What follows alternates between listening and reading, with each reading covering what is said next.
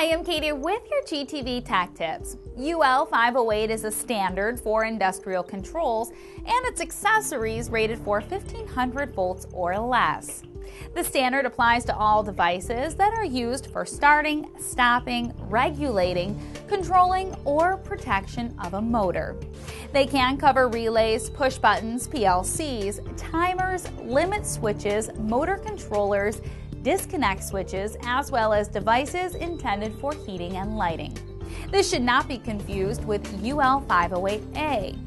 Industrial control panels are covered under UL508A, which is a standard for panel builders in the construction of panels. UL508A requires proper components, wiring methods, and short circuit current ratings. UL508 also covers the combination of motor starters, which has different types of classifications.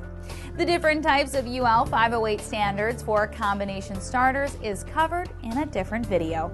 To find out more about industrial controls, make sure you check out our other videos on GTV.